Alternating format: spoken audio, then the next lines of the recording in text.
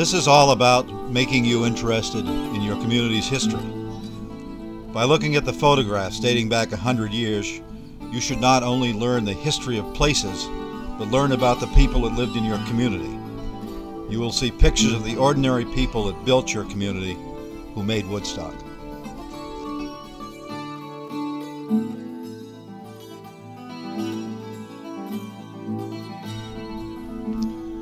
Here we see three men who lived in Woodstock more than 100 years ago, just as alive and full of life as you are today.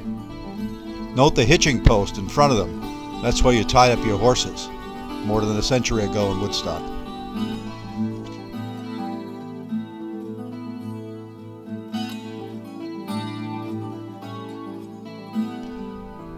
The trucks of a long time ago were horses and wagons.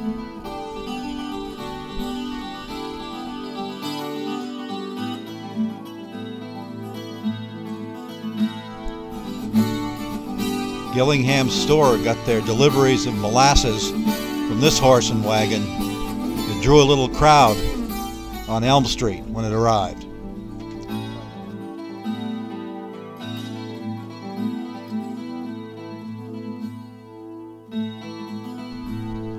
Old buildings remain, their uses change.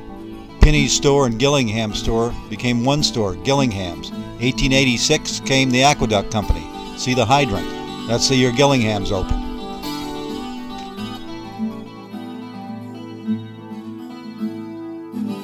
Men who worked at Gillingham's got together in 1910 to have their picture taken. That's my grandfather, Clarence Coffin, on the right.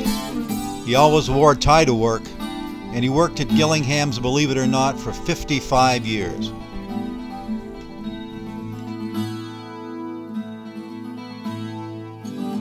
A railroad came to Woodstock right after the Civil War.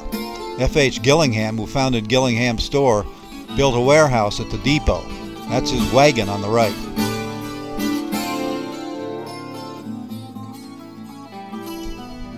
Clarence Coffin, Gramp Coffin to me, delivered groceries for Gillingham's in this wagon. That's his horse, May. He took good care of May. Gillingham still delivers groceries around Woodstock. May knew her own way around town. She hardly needed Gramp. The view of Woodstock from the top of Mount Tom hasn't changed all that much. The trees on the right, that's where the park is. You can see the square. The circled area, that's Gillingham's store. This is a farming community when you see it here. Dirt streets, the Mackenzie Fountain, modern cement sidewalks, and Weng Seng's Laundry.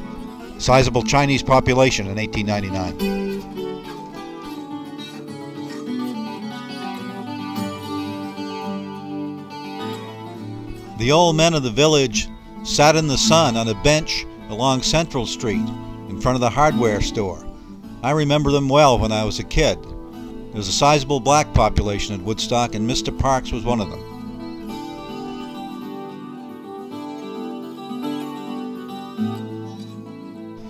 Progress came to Elm Street. Gone are the hitching posts. Look at the cars. They'll tell you that's the 50s. In fact, it's 1956 in front of Gillingham's store.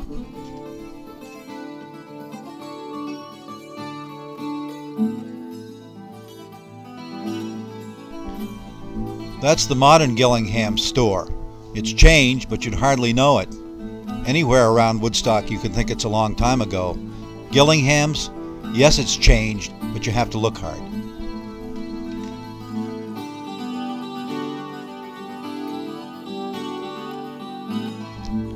The nail and bolt bins were installed in Gillingham's in 1886. That's where the builders of the town got some of their materials. Gillingham's changes to keep up with the times, but it still looks much the same.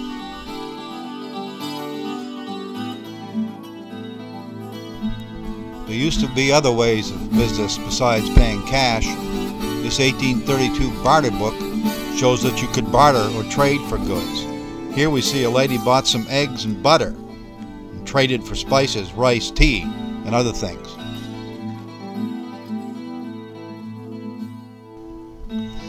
Gillingham's bought this cash register in 1894 to ring up your purchases. Shopping was a lot different back then. You walked in the front door, told the clerk what you want, he or she went and got it, and you paid for it.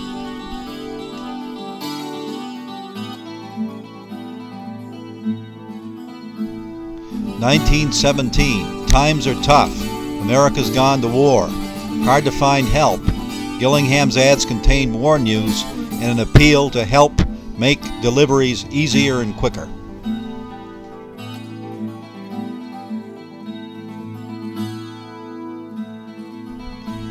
The key to keeping a business alive in Woodstock or anywhere else in America is keeping up with the times. In 1936, Gillingham's added a paint room and an Otis elevator.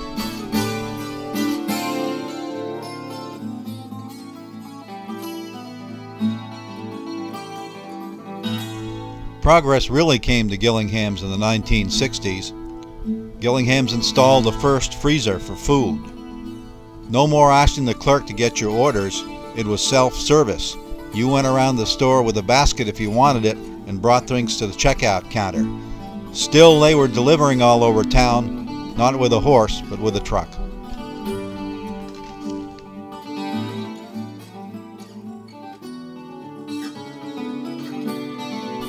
Beautiful Woodstock became more and more famous in the 80s and the 90s. Uncle Bob Walker worked in the store for I don't know how many years. He had a part as an extra in the movie Ghost Story.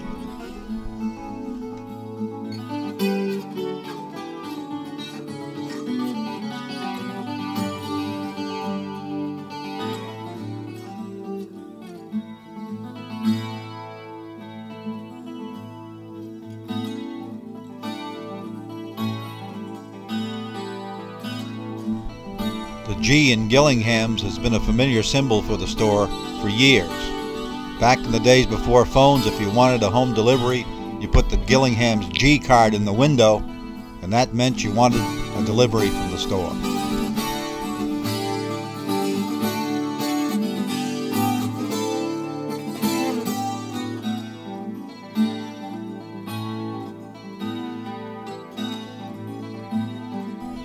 So welcome to Gillingham's. Come on in.